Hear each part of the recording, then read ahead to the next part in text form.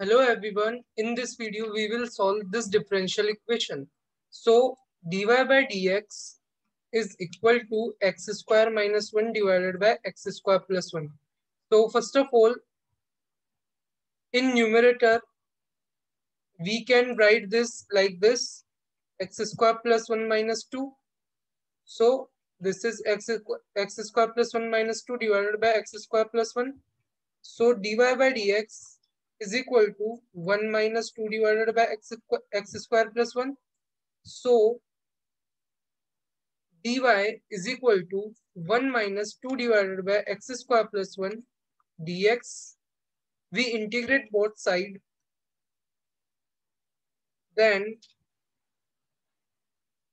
we write this quantity in this way.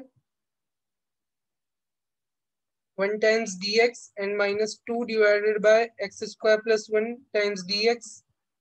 So this is x and this is 2 times of tan inverse of x plus some constant of integration. So in this way, we can solve this differential equation.